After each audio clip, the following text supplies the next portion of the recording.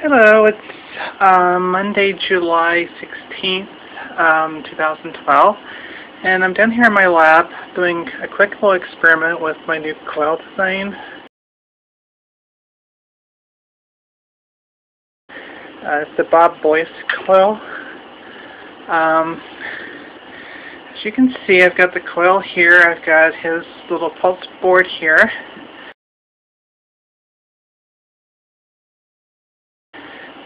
Being driven by my little Arduino. Bunch of meters here hooked up, showing my output voltage and current, along with my input current. But that's not what I'm trying to record here. What I'm trying to record is absolutely neat. I've got my oscilloscope over here hooked up, and I'm hoping I can get this recorded. Hooked up to show basically the an XY plot of the coil. And as I crank up the pulse width, you can actually see the ether form around the field. This is incredible. Watch the individual parts as they come into sync with each other. This is absolutely wild. Here, let me kill this light and see if it will come in better. And as I'm turning up my pulse width,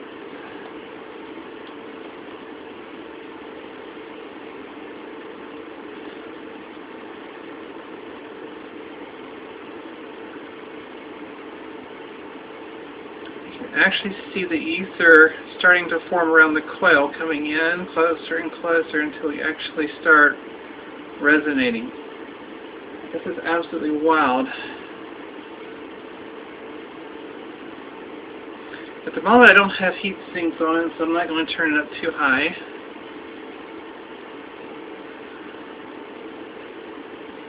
That's about as high as I want to go with it.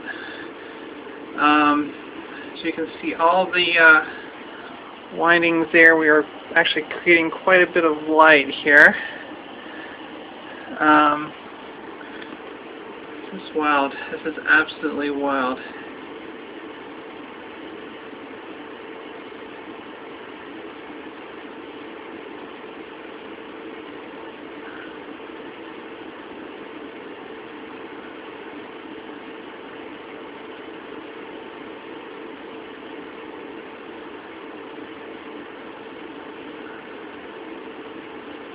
As I'm turning it back down, you can actually see the energy going away from the coil, back over here to a point of nothing. And as I started going, energy is coming into the coil, coming in as my screwdriver doesn't slip off. Here we go. This is incredible.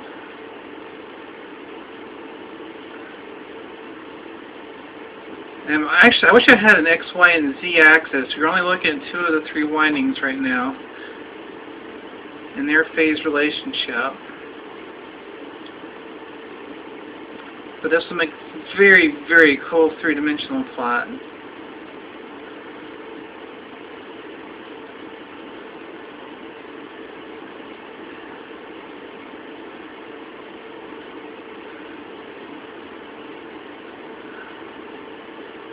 Wow, absolutely incredible.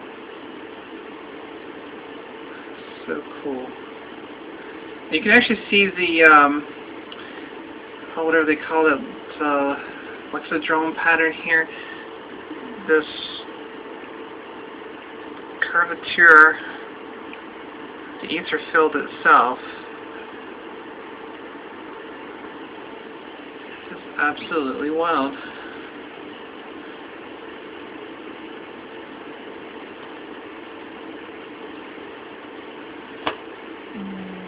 Get my screwdriver back in. There we go. And as we get closer and closer on the energy, bring more and more in with our pulse width. All the energy just kind of converges right here.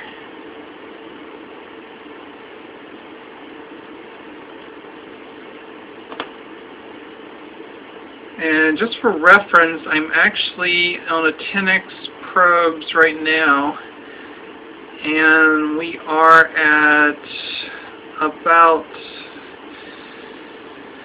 so 10x probe about 20 volts per division.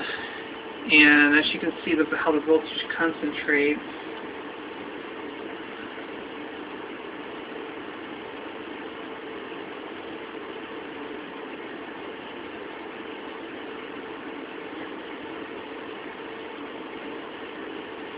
Pretty much in sync right there. Absolutely wild. Absolutely wild.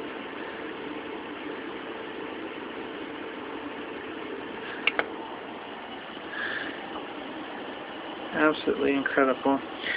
And that's at, well, actually I'm running at 14.2857 kilohertz for my driving frequency, but as you can see, it's actually hit a resonance of its own at about 129 kilohertz. That is being totally driven by whatever.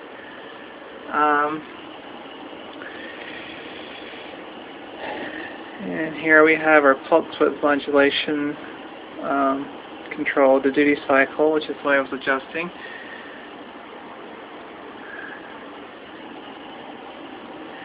And as we're going up with it, just to give you the idea of voltages we're creating, as I'm cranking up the voltages or the pulse widths. This is our output voltage, of course.